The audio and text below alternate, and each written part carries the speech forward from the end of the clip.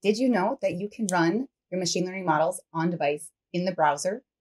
Let me show you how. This example here is a distilled BERT model, which is a large natural language process model that has been distilled and quantized to be more performant for browser inferencing. It's been fine-tuned with the emotion dataset for a sentiment analysis task.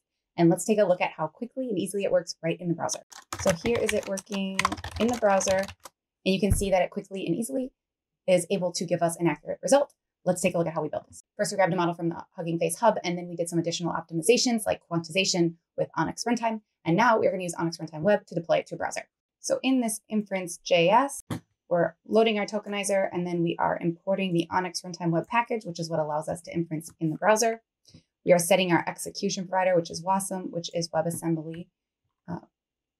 And then we are setting our graph optimization level to all. We are then loading our distilled quantized model, creating our ORT session, then sending in the model and the options that we set. Now that we have created the inference session, here is where we are pre-processing our model to get the input tensors that we need. Here's our inference session. We're getting our encoded IDs from our tokenizer. We are creating our model input with that encoded IDs.